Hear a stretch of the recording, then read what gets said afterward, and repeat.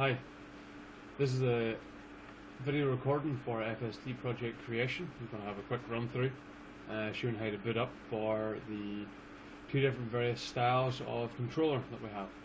Mainly we have the FEC CPX and the FEC 640. So starting off first will be the 640.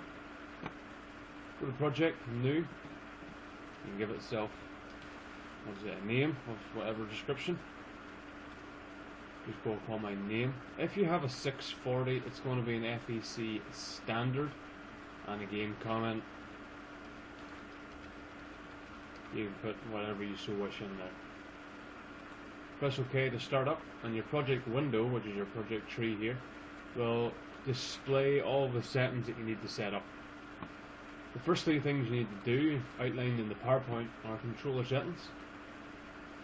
Go to your download tab on the right hand side, and you should be looking to tick the auto start after download and the download source files. The bottom one, download modified driver files, should already reboot once you download, saving you the hassle of having to walk over, power it down and back up again.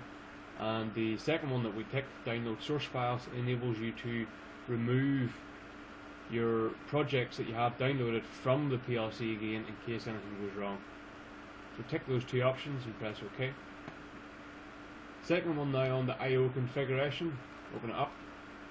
By default it will be empty if you're using the 640.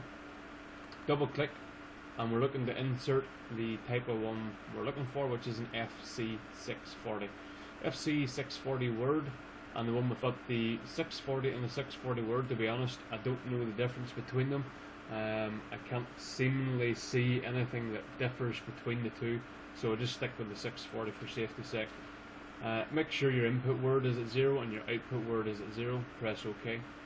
That's all that's required for this particular one. Close, and then finally on to driver configuration. Again, nothing in it to start off with.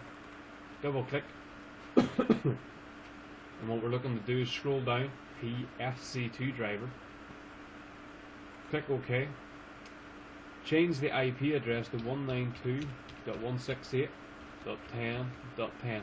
That's going to be the IP address that you're going to give the PLC.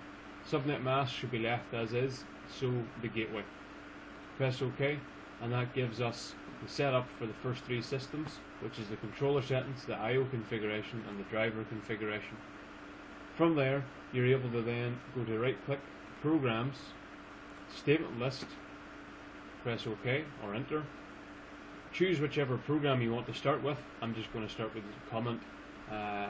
Put it as test, and it's going to be number 0. Press OK, and from this point you're now ready to begin programming. Thank you.